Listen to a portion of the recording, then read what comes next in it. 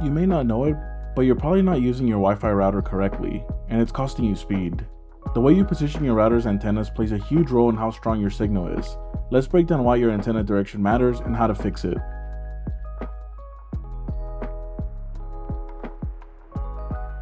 Here's the quick science. Most home router antennas are omnidirectional, which means they broadcast Wi-Fi signals equally in all directions. But here's the catch. The signal radiates perpendicular to the antenna's position.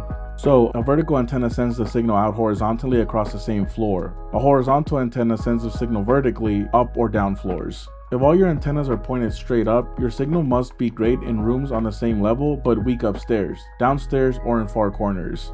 Once you understand this, you can start using antenna direction to your advantage.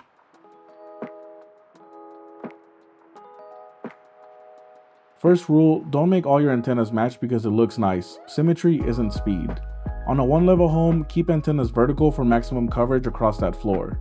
In a multi-level home, keep most antennas vertical but rotate one horizontal or angled to beam signal up or down levels when you need connection. When it comes to router placement, avoid putting your router in a closet, behind metal objects, or too close to walls. Aim for a central open spot in the home so the signal spreads evenly. Also, don't forget device placement.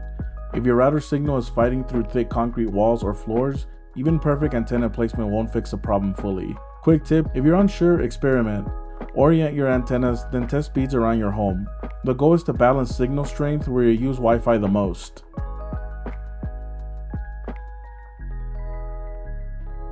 So I'm here next to the router right now. We're going to do a quick baseline speed test, and then we'll move to other parts of the house and see how the positioning of the antennas affect the speed of the router. So now we're about 20 to 25 feet from the router, and there's a wall in between, and all the antennas are up, so I'm going to run a quick test. At 25 feet away with all antennas positioned vertically, speeds roughly stayed the same. So we're still in the same location, but I've partially angled half the antennas, and we're going to do another quick test to see how the position of the antennas affect the speed of the router. At this distance, with half the antennas partially angled, speeds did drop by nearly 200 megabits, which can impact your connection significantly. The reason why I didn't see a benefit was likely because I live in a one-floor, two-bedroom apartment though. In my case, angling the antennas did not provide a benefit, but that doesn't mean antenna positions don't matter. If you live in a larger, multi-story home, fiddling with the position of your router's antennas can provide value.